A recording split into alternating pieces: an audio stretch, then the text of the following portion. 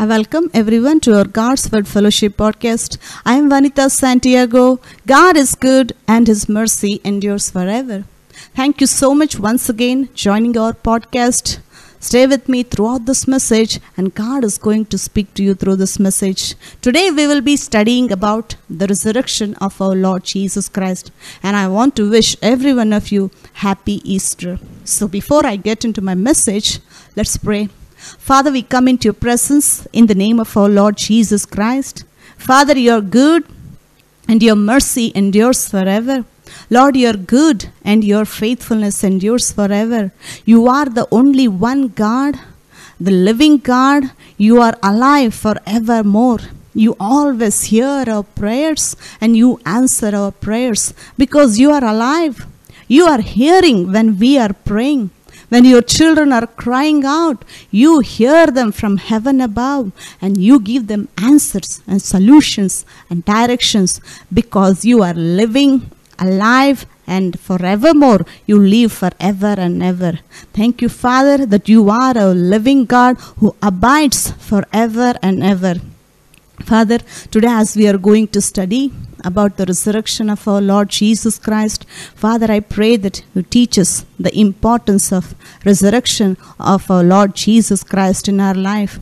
Father, I pray that you make us understand the power of resurrection, how it works in our life, how much it is important in our life. Father, I pray that the mighty Holy Spirit quicken the word of God in us. The mighty Holy Spirit will unveil and unfold the word of God to us, Father. Lord, I pray that you help us to open our spiritual eyes and to see all the things which our Lord Jesus Christ died to give for us. Father, we thank you so much for giving us a revelation on the resurrection of our Lord Jesus Christ. Father, we thank you, Lord, that you heard and answered all our prayers. In the name of my Lord Jesus Christ, I pray. Amen.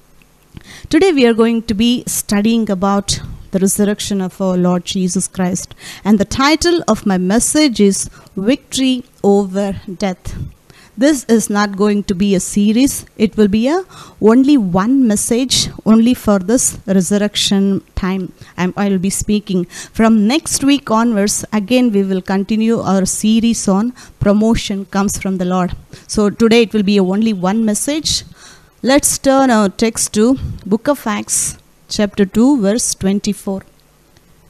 Whom God has raised up, having loosed the pains of death, because it was not possible that he should be holden of death. Here, Peter is testifying in front of big crowd, saying that Jesus is alive. You have crucified him.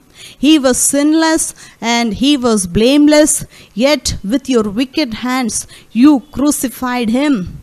But Jesus whom you have crucified, and God has raised him up from the dead, because it was not possible that the death can hold Jesus. See, this is the difference about Jesus Christ and every other human being. Jesus Christ came in the flesh and died in the flesh. But only Jesus Christ did not see corruption like any other human being. We read in the Old Testament, God has promised and prophesied about our Lord Jesus Christ that he will not suffer his son corruptible. He will not leave the soul of Jesus Christ in the hell to see corruption.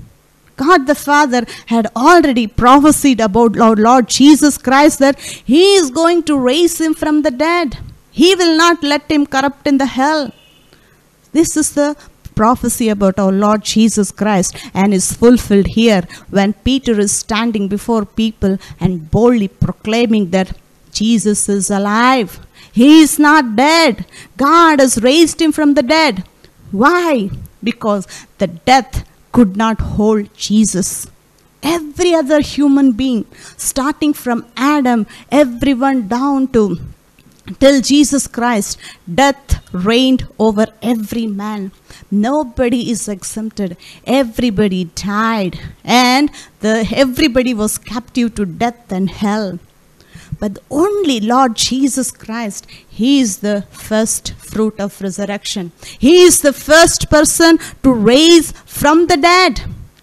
Devil hasn't seen anybody rising from the dead in his lifetime. See, when Adam transgressed against God, when he disobeyed by eating that forbidden fruit, according to God's commandment, he transgressed. He disobeyed God's commandment. For disobeying that one commandment, Adam was destined to hell. Many people don't understand how costly the sin is. If you transgress one commandment, it's like you're breaking all the commandments. And starting from Adam till everyone, death reigned over everyone. Everybody was captive to death. Everybody has to die. Why? Because everybody has sinned. We read in Romans, all have sinned and come short of the glory of God. Everybody who died was winded up in hell, was captive to death. But Jesus was not captive to death. The death could not hold Jesus. Jesus is the first person to raise from the dead. Let me give you some things what happened after the death of Christ on the cross. Now Jesus, remember this one more thing. Many people do this celebration, they crucify Jesus every year. Let me tell you something. Jesus, as of now, He is not hanging on the cross. Neither is He suffering in the hell now. Where is Jesus now? Jesus is sitting at the right hand of the Father and the most powerful position. Remember now, Jesus is not on the cross, neither is He in the hell. He is sitting at the right hand of Father. Jesus is not going to die every year. It is a one-time achievement, the greatest achievement of all time, the history of the universe. It's a one-time incident that happened, that Jesus died and rose again from the dead. Don't think that Jesus is dying every year. Jesus is resurrecting every year. Jesus died once and He is alive forevermore. Where is Jesus now? He is sitting at the right hand of the Father in a powerful position, the most powerful position. See, let's briefly see what happened after they buried Jesus Christ, after the death of Christ on the cross. They went and buried. According to God's word, let me give you one reference from Bible. Let's go to Matthew chapter 12 verse 40. For just as Jonah was 3 days and 3 nights in the belly of the great fish, so will the Son of Man be 3 days and 3 nights in the heart of the earth. This is the prophecy that Jesus Himself is speaking about, that what's going to happen after His death. Jesus had to be there. According to this verse, Jesus had to be there in the heart of the earth for 3 days and 3 nights, just like how Jonah was there in the belly of the fish for 3 days and 3 nights. This has to happen. So many people think that Jesus Christ went to heaven, went to the paradise as soon as He died. Many people don't believe that Jesus went to the heart of the earth. What do you mean by Jesus went to heart of the earth? It means what is there in the heart of the earth? Heart of the earth is referring to hell. Jesus went to hell. Remember that Jesus died for every human being's sin. The punishment of all the sins of all human race, everything was put on Jesus. The wages of sin is death, and Jesus died. Everybody who dies has to wind up in hell. Death and hell, they are like twins, they go together. Jesus died, and because He died, He has to go to hell. And He went and suffered in hell for 3 days and 3 nights. Many people don't believe that Jesus went to hell. Actually speaking, according to God's word, He has to go to hell. Because sin deserves punishment. In the sight of God, sin has to be punished. God is just. He is the righteous judge of all. In His sight, in the sight of God, sin has to be punished. The wrath of God against sin has to be pacified. Who is going to pacify the wrath of God? Jesus went to hell for our sake. He went to hell and he suffered in hell for 3 days and 3 nights so that we will not go to hell. He spared us from going to hell. Remember, whatever happened to Jesus, it's not going to happen to us. If Jesus has already suffered in the hell, that means you and I are not going to suffer in hell. Because he has already paid the full penalty for our sins. He took all the punishment. See, the wages of sin is death. Death is the ultimate punishment for sin. He tasted death for all of us. And after death, everybody who has sinned has to wind up in hell. And hell is not going to release anyone. See, starting from Adam to everyone down to till Jesus Christ. Devil, imagine, just I want to give you a picture what happened that day. When Jesus was suffering in the hell, he died on the cross. Now he went to hell. Devil is there in the hell.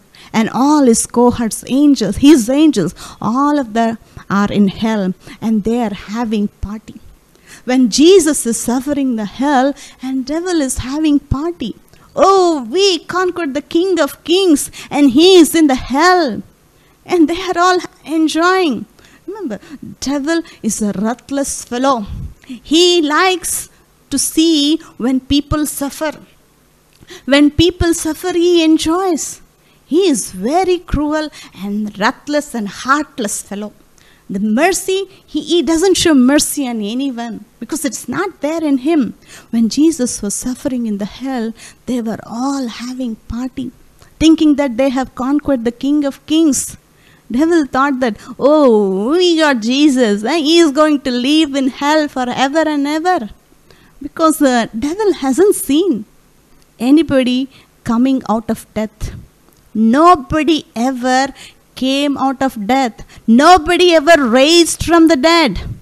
But after, when devil is having all this party in the hell, and when Jesus is suffering there, after the 3 days and 3 nights, a voice is heard in the hell. Whose voice is that? God the Father is speaking.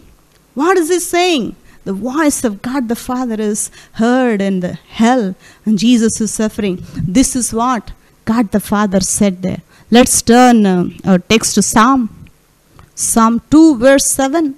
I will declare the decree. The Lord has said unto me, Thou art my son, this day have I begotten thee. This is speaking about that God is going to raise Jesus from the dead. This voice of God the Father is heard in hell. Jesus heard this. God the Father is speaking this verse about our Lord Jesus Christ. He is telling to Jesus, Thou art my son, this day have I begotten thee. When God the Father released his words, when this voice is heard in the hell, Jesus rose from the dead. Devil saw the resurrection of Jesus because devil hasn't seen anybody rising from the dead. It struck devil big time. The dominion of devil collapsed here when he saw Jesus rising from the dead. The devil was awestruck there. That is the most tragic moment in the life of the devil. Wow, I enjoy preaching this. Remember how devil would have felt there when Jesus rose from the dead. He must be a most miserable person ever on the earth, because he didn't know that Jesus is going to be raised from the dead like this. He thought that he conquered the King of Kings. He thought that he conquered Jesus. He thought that Jesus is captive under him. No. God the Father had better plan than the devil. God the Father raised Jesus from the dead. This is what Jesus did for us before he ascended into heaven. There is one more verse in Ephesians. Let's turn to Ephesians 4 verse 8 to 10. Wherefore he saith, when he ascended up on high, he led captivity captive. What is that verse, that captivity captive? In Adam, everybody died. In Adam, the death ruled over everyone. everyone was captive to death in Adam, because Adam transgressed. In Adam, everybody died. But when everyone was captive to death and hell, and this is what that Jesus is giving them release. Jesus is releasing those people. He led the captivity captive. He released all the people, starting from Adam and everybody who believed in God the Father in the Old Testament till Jesus. Jesus set everybody free. Without Jesus, nobody can make it to God the Father. Jesus is the only way, the truth, and the life. In Him, there is everything. Jesus conquered hell and death. Nobody has ever done this before any time. He is the first fruit of resurrection. The devil was totally surprised on that day. On that day, he lost all his powers. He lost all his dominion. Jesus Christ dethroned him from the throne of Adam and gained back everything. Resurrection is the ultimate victory. Started all the way. It started in Gethsemane, and the victory was completed in the resurrection. If Jesus has not resurrected, then we cannot preach faith. Resurrection is the ultimate victory, because this is what is very important, that Jesus conquered over death. Nobody has ever done this before. Jesus is the first to do. And there's one more verse I want to give, because the resurrection of Jesus is going to benefit us big time. Because in His resurrection, we are all going to resurrect. See, there is one verse in Corinthians. Many people use it in different way, but I want to show actually what this verse is speaking about. Let's go to 1 Corinthians 15. That is the resurrection chapter. The whole chapter is speaking about the resurrection. I want to get into the last few verses there. Let's go to 1 Corinthians 15, verse 55. O death, where is thy sting? O grave, where is your victory? The sting of death is sin, and the strength of the sin is the law. But thanks be to God who giveth us the victory through our Lord Jesus Christ. What is the victory that you are going to have through our Lord Jesus Christ? Actually, this verse many people use to conquer sickness and disease and to live after that so that they won't die through sickness and disease. Although you can use this verse for that to overcome sickness and disease, but actually this verse is speaking about our physical death. Even though people may receive healing one or the other day, when we finish our task on this earth, we have to die. This body, according to this, you have to die. Even if you live up to 120 years, still everybody has to die. But what is going to happen after we die? Because the life that we are going to live on the earth is very short when it is compared to eternity. Man is a spirit being. He is an eternal being. Jesus Christ has secured our future eternally. Eternally we are secured. See, let's see what happened. Let's go back little more up in the same chapter. Verse 53. For this corruptible must put on incorruption. Talking about our mortal bodies, our physical body. And this mortal must put on immortality. I mean, this body, what we are having, it's a mortal body now, and it is going to put immortality. After we leave this body, after our spirit slips out of our body and go to Jesus. This is what is going to happen. And verse 54. So when this corruptible shall have put on incorruption, and this mortal shall have put on immortality, then shall be brought to pass the saying that's written, death is swallowed up in victory. People think that when we die, oh, it's all over, it's gone. People think it is sad, but not for Christians. But not for everybody who believes in our Lord Jesus Christ. After we finish our course on this earth, then when we leave this earth, death is swallowed up in victory.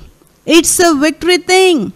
This mortal is going to put on immortality. This body corruptible body is going to put on incorruption. We are not going to hell. That's the great news. Even if we die, it's a victory. That's what Paul is telling. Resurrection is the very, very important doctrine in the Bible. This body, even if we die, it's still a victory thing. Death is swallowed up in victory. Because even if we die, devil will not have any authority over us. Still, Jesus is Lord over us. Wow, how could all this happen? It's because Jesus conquered hell and death. Let's read one more verse from the same chapter, 1 Corinthians 15, and we'll read verse 20.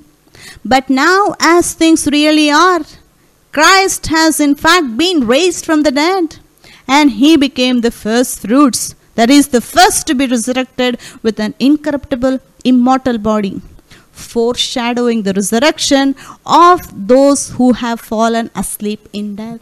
It's a foreshadow. In the resurrection of Jesus Christ, we have our resurrection in the future. This is very, very important thing. See, no matter whatever, people fear to die. According to this scripture, you don't have to fear to die. Because your spirit and your soul, your body is on everything. Jesus is controlling over you. Jesus has dominion over you. Devil has no authority over you. Even if you die, you have to be shouting, there is praise in heaven. Death is swallowed up in victory. When I'm preaching this message, I'm not saying that you have to die early. You have to finish your job, the task which God has assigned you. You have to finish that task. But when it's time for us to leave, you don't have to fear about our future. We don't have to worry and fear about where we are going to wind up. Our future is going to be glorious, even in heaven. Heaven is a much, much better place than the earth. But still, we have to finish our course on this earth. So what I'm trying to focus on today is Jesus has conquered hell and death. But he did not do this for anyone. He did this for us. He did not do for himself. He did this for us. His resurrection is our resurrection. I want to read one more verse from Revelation and close this for today. Revelation chapter 1 verse 18. I am he that liveth and was dead, and behold, I am alive for evermore. Amen. And have the keys of hell and death. Oh, our Lord Jesus Christ has the keys of hell and death. So, we don't have to worry about and fear and live here. We can live confidently on this earth. We can live every day of our life without any fear. Because Jesus is Lord over us. And he won't let us die before time. Everybody who believes in Jesus, nobody is going to die before time. Because Jesus is Lord over us. And our eternal home is secured already. See, if God has taken care of us eternally so much, and he made all these plans, redemption plan for us, and blessing us even on this earth, and taking care of our future eternally forever and ever, don't you think that God will do the things that what you need on this life? Don't you think that he will provide and take care of you with everything that you need? So you don't have to live in fear, because our Lord Jesus Christ has conquered hell and death. Not for himself, he did this for us. So we have to be rejoicing. This resurrection is the day of victory. It's the day to celebrate. Oh, I don't have to fear about anything. Because ultimately people fear about death. When you read the scripture, you will never fear about death. Because you're not going to die before time. You're going to finish your task. And after that, we are going to see our Lord Jesus Christ face to face. It's a glorious thing. Celebrate resurrection of our Lord Jesus Christ. Thank you so much for listening to this message. And God bless you. Next week, we will be studying about the promotion comes from the Lord. Thank you so much once again. God bless you. And Jesus Christ is coming soon.